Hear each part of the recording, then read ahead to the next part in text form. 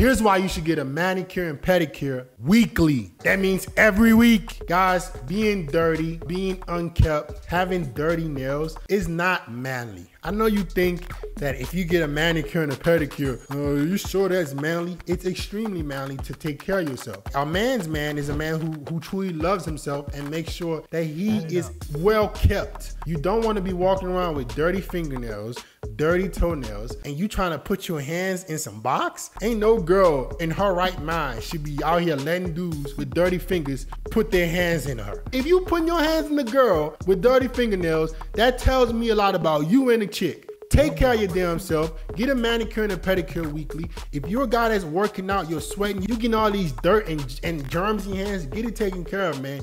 It's very manly and it makes you more attractive.